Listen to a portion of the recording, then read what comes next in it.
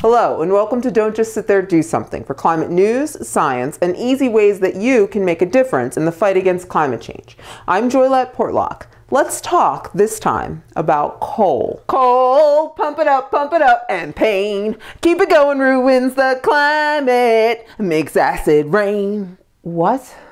Here in the US, we still get about 40% of our electricity from burning coal. Coal not only puts more climate pollution into the air when it's burned than any other fossil fuel. Toxic contamination in the coal also creates many other environmental problems. The world's scientists agree that climate pollution from burning fossil fuels, oil, coal, and natural gas, is the reason our planet is warming. Sea levels are rising, and extreme weather events like floods, droughts, and heat waves are becoming more common. I guess I just don't want my bills to go up. Coal is only cheap because the damage it causes to our climate, our air, our water, and our health is not built into the cost. For instance, the mercury people worry about in our fish, that mercury comes mostly from burning coal. To say nothing of the hundreds of giant toxic ponds across the country filled with heavy metals and other coal byproducts. Los Angeles recently made news by declaring that by 2025 it will be the first major U.S. city to be free of coal-generated electricity. And overall, U.S. use of coal has declined in recent years. However, largely because of China and India, worldwide use of coal is on the rise. Climate pollution can stay in the air for centuries. If we in the U.S. want to have any credibility in convincing other countries to change, we are going to have to take bigger steps to clean up our own act. But coal mining built this nation. And where would we be without District 12? Also, clean coal is super green. That's what the billboards told me anyway. People say clean coal to make you believe that coal is fine environmentally. It only seems fine because we've been burning coal for a while and we're used to the idea. We've made real progress reducing some pollution from burning coal. But coal pollution still kills thousands of people every year. The coal industry has cut thousands of American jobs in recent years as electricity from natural gas has become cheaper.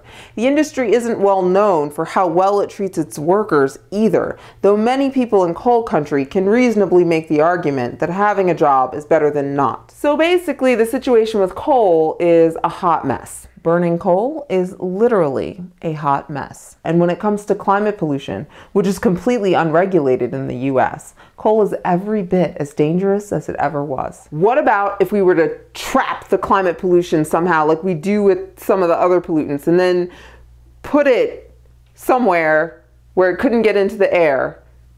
Does that sound stupid? That's called carbon capture and sequestration. And there's research into how to do it, but the technology is expensive and it could take decades to build the capacity we need. Meanwhile, the planet is still getting hotter. It sounds like the best way to sequester the carbon is to keep it in the coal. If you want to make sure that burning coal becomes an unnecessary evil sooner rather than later, don't just sit there. Do something. For instance, right now, you can buy electricity from renewable sources like solar and wind. Click the link below to get started and get off coal for good. But that's going to cost me more, isn't it? In many places, green power costs a little more, but in some, it can actually be cheaper. You can also start smaller by just reducing the amount of energy you use at home. Clothes dryers are energy hogs, so dry your clothes with a solar-powered dryer, either on a line or on drying racks indoors. Even air drying one load a week will save energy and money. Secondly, to clean up our national energy supply, we can't count on a paralyzed Congress. The Environmental Protection Agency needs to finalize the standards proposed in 2012 for new power plants and move forward on creating climate pollution standards for our old, dirty, existing plants. Click the link below to tell President Obama and the EPA that you support climate pollution standards for all our power plants. Okay, so support climate pollution standards for all power plants and buy green power or air dry your laundry. In other words, don't just sit there. Don't just sit there. Don't just sit there. Do something. Wait, are we done talking about coal? I mean, there's still longwall and mountaintop removal mining and acid mine drainage. And that wraps up today's episode. Up next, the most common misconceptions we hear from people who accept the science about climate change. You'll want to see this. You can follow the show on Twitter, Facebook, Google+, YouTube, iTunes, or on the web at djst.tv. So watch again and tell your friends.